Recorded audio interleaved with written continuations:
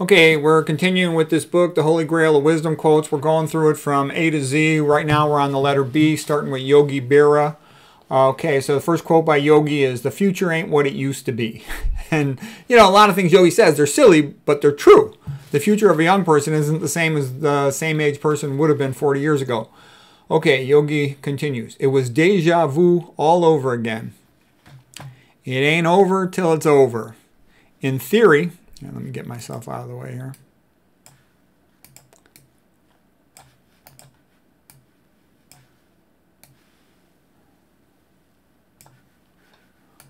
Okay. "In theory, there's no difference between theory and practice, but in practice, there is. I would give my right arm to be ambidextrous. It ain't over till the fat lady sings. You can observe a lot just by watching." Okay. The next speaker here is Arthur Bestor. He says, "Freedom to think means nothing unless it means freedom to think differently." Yeah, for some reason, people get very offended by that. It's a sign of stupidity, but unfortunately, most people don't realize that, and they take away the speech of others. Okay, "The Bible goes here. Was sent to the other paper." Oh, I'm not sure what that's about. Oh, what that means is I had a whole bunch of Bible quotes, and I put them into a separate file. So I could maybe do that separately. Anyway, sorry about that. Okay, next speaker, Ambrose Pierce from the 1800s.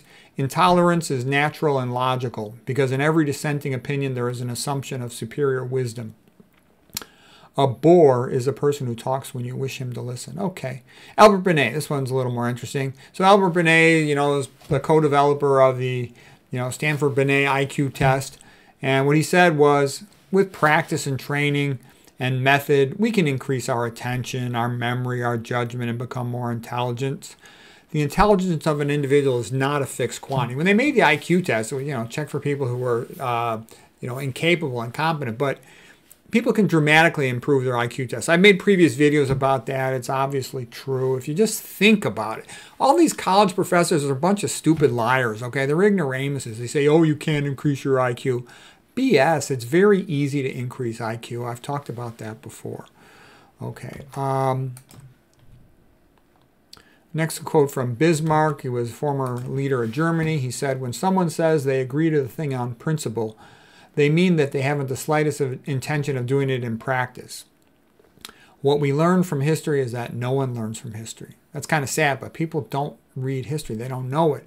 And because they don't know it, the same stupid stuff just happens all over again. It's just, same thing happens all over again, but with the newer modern technology. "Never believe anything in politics until it has been officially denied." Okay, so that's Bismarck. All right, the next speaker is Carol Black, and she's a lady who works with kids having problems. She made a film called Schooling the World.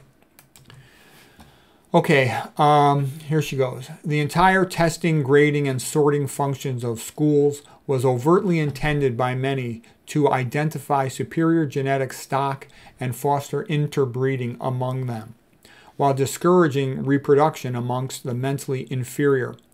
Poverty was seen as inevitable, and grading and intelligence testing as a valid mechanism for determining which of our children would be abandoned to poverty." Okay. But I actually don't fully agree with that statement. That's her point of view on it. I don't think schools are designed to separate the smart from the dumb. I think they're kind of designed to make everybody dumb, the public schooling system. And there's a whole story of how that comes from Russia, from Prussia, from Germany. Okay, it was to create factory workers. And then you get into the whole John Taylor Gatto schooling thing. All right, so Carol Black continues.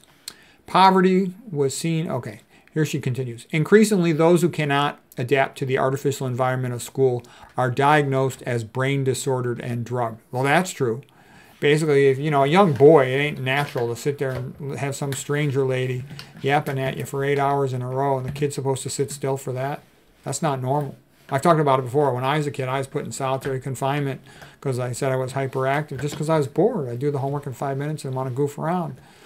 I was alone by myself for 2 years because of that. Okay, Carol Black continues. "Unfortunately, we live in a world where you have to be skeptical of almost all received information.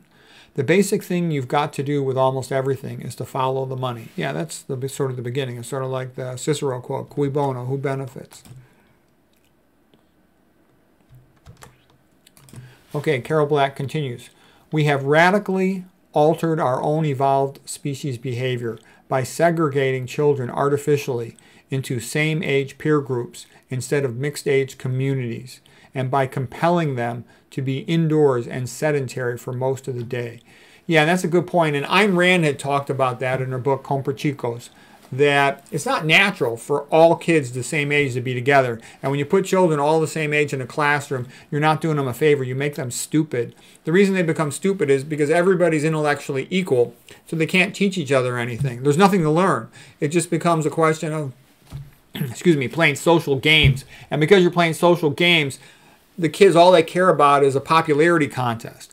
And so they're not interested in learning. When a child's with parents or adults, then they learn. The adults teach them. They know more than the kid does.